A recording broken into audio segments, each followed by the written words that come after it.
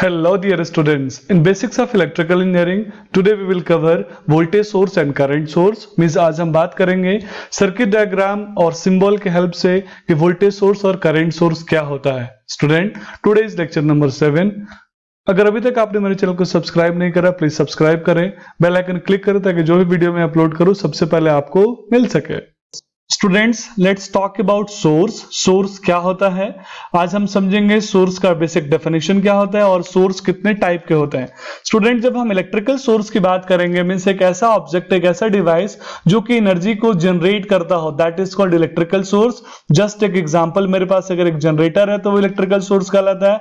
मेरे पास अगर एक बैटरी है तो वो भी इलेक्ट्रिकल सोर्स कहलाता है। मेरे पास एक सोलार अगर प्लेट है तो वो भी इलेक्ट्रिकल सोर्स कहलाएगा। क्यों? क्योंकि ये सब हमें एनर्जी देते हैं। मींस इलेक्ट्रिकल सोर्स एक ऐसा एनर्जी सोर्स होता है, एक ऐसा फॉर्म होता है, ऐसा ऑब्जेक्ट होता है जो हमें एनर्जी बना के देता है। अब हम जो भी इलेक्ट्रिकल एनर्जी को यूज करते हैं उसके बेसिकली दो फॉर्म होते हैं स्टूडेंट। या तो हम वोल्टेज एनर्जी के फॉर्म में यूज करते हैं या फिर हम करंट एनर्जी के फॉर्म में यूज करते हैं।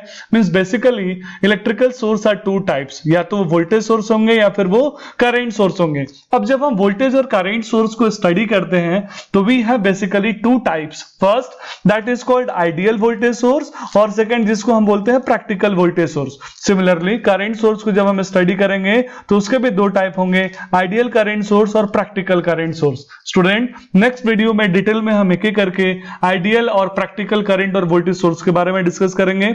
अभी हम ब्रीफ एक इंफॉर्मेशन लेते हैं अबाउट सोर्सेस। मींस जब भी हम वोल्टेज सोर्स की बात करेंगे स्टूडेंट तब हम बोलेंगे एक ऐसा ऑब्जेक्ट या एक ऐसा डिवाइस लाइक बैटरी और जनरेटर जो हमें पोटेंशियल डिफरेंस, जो किसी भी इलेक्ट्रिकल सर्किट में पोटेंशियल डिफरेंस को डेवलप करता हो या पोटेंशियल डिफरेंस को बनाता हो, लाइक दिस। यानी मेरे पास एक बैटरी है, जिस बैटरी के दो टर्मिनल है। अब इस दो टर्मिनल के अक्रॉस जो पोटेंशियल डिफरेंस क्रिएट होगा उसको हम बोलेंगे VAB। इसलिए मैंने इसको बोला वोल्टेज। क्यों बोला वोल्टेज सोर्स? क्योंकि इसने किसी भी कंडक्टर के दो टर्मिनल के बीच में पोटेंशियल डिफरेंस क्रिएट कर दिया। That's why this is called voltage source. अब हमारे पास दो टाइप के वोल्टेज सोर्स है, एक जो आइडियल कंडीशन को बिहेव करता है, like this is called ideal voltage source. Ideal voltage source की मैं बात करूं तो इंटरनल रेजिस्टेंस की वैल्यू 0 होती है। यानी आइडियल वोल्टेज सोर्स में हमेशा जो Rin की वैल्यू होती है 0 ओम होती है। ये हम डिटेल में नेक्स्ट वीडियो में समझेंगे।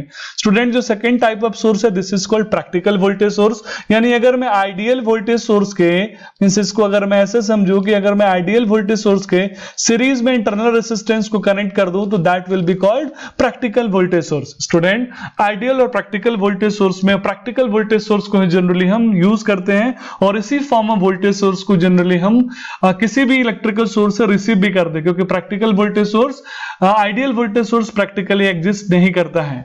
अब हम बात करेंगे स्टूडेंट करंट सोर्स की। मींस करंट सोर्स क्या होता है और करंट सोर्स के कितने टाइप्स होते हैं। स्टूडेंट, जब हम करंट सोर्स की बात कर रहे हैं मींस हम बात कर रहे हैं फ्लो ऑफ इलेक्ट्रॉन की। मींस एक ऐसा सोर्स जो कि डायरेक्ट फ्लो ऑफ इलेक्ट्रॉन या फ्लो ऑफ चार्ज के फॉर्म में हमें एनर्जी ट्रांसफर करता हो, that is called current source. Means current source is electronic circuit that deliver an electric current, यानी जो इलेक्ट्रिक करंट को डिलीवर करे, एब्सॉर्ब करे, that will be called source.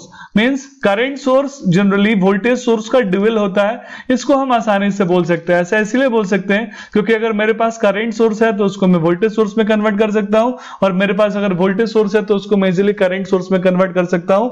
आगे के वीडियोस में स्टूडेंट हम आपको सोर्स कन्वर्जन में इसके बारे में डिटेल में बात करेंगे। अब हम बात कर रहे हैं करंट सोर्स कितने टाइप के होंगे। दो टाइप के होंगे, पहला आइडियल करंट सोर्स और practical current source. Student, ideal current source में इंटरनल रेजिस्टेंस की वैल्यू इनफाइनाइट होती है। Means internal resistance generally exist नहीं करता, उसकी वैल्यू इनफाइनाइट होती है, यानी वायर ओपन सर्किटेड होता है। लेकिन जब हम प्रैक्टिकल करंट सोर्स की बात करेंगे तो जस्ट एक कि मैंने आइडियल करंट सोर्स में, मींस ये एक आइडियल करंट सोर्स है, इस आइडियल करंट सोर्स के अगर मैं पैरेलल में रेजिस्टेंस को कनेक्ट कर दूं, इंटरनल रेजिस्टेंस को कनेक्ट कर दूं तो इसको हम बोलेंगे प्रैक्टिकल करंट सोर्स। स्टूडेंट, हम नेक्स्ट वीडियो में डिटेल में ideal age well as practical current source के बारे में और वोल्टेज सोर्स के बारे में समझेंगे। होप आपको ये वीडियो समझ में आया होगा। होप आपने वोल्टेज और करंट सोर्स का बेसिक डेफिनेशन समझ लिया होगा।